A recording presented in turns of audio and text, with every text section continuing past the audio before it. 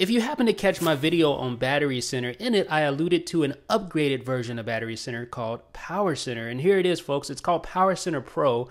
It's a notification center jailbreak widget for iOS 5, and there it is.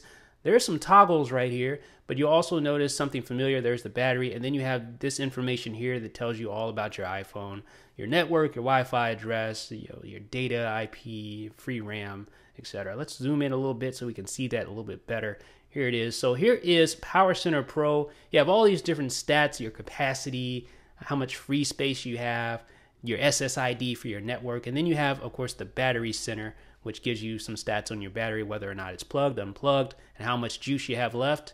So that's that. And then you have these toggles here, which is very SB settings-esque.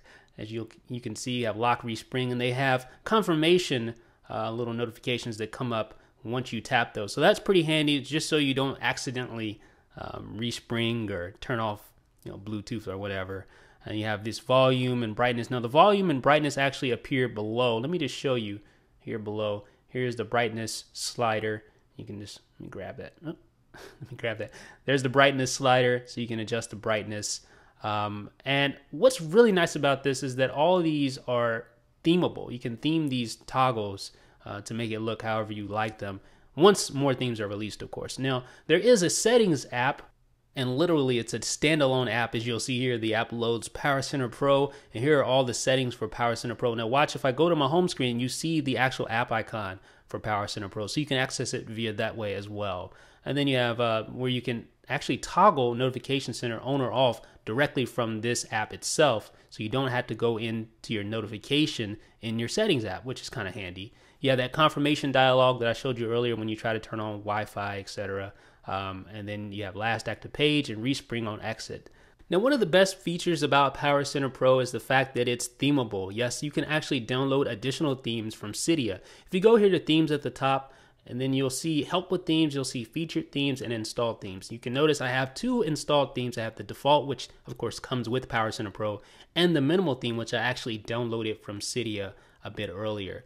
Now, if you, under featured themes, if you tap that, it'll actually take you eventually to a Cydia page, which has the themes information. I'm gonna just tap that right there, and there you can see it's opening up Cydia, and it'll take you directly to the Cydia page for that specific theme.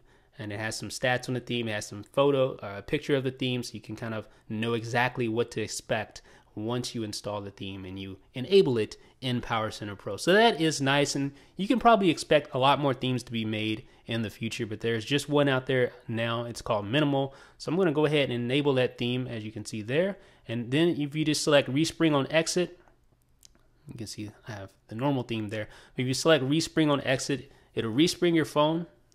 And once it comes back up, you'll notice that the theme is now in minimal mode instead of default.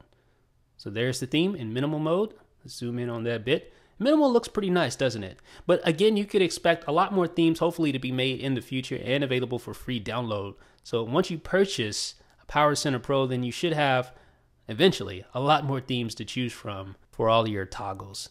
Again, it's called PowerCenter Pro. It's sort of like an SB settings, it has the toggles and all that, but it also has the battery and things like that. So I don't know, it's kind of high. I have to admit it, $249, it is a little high.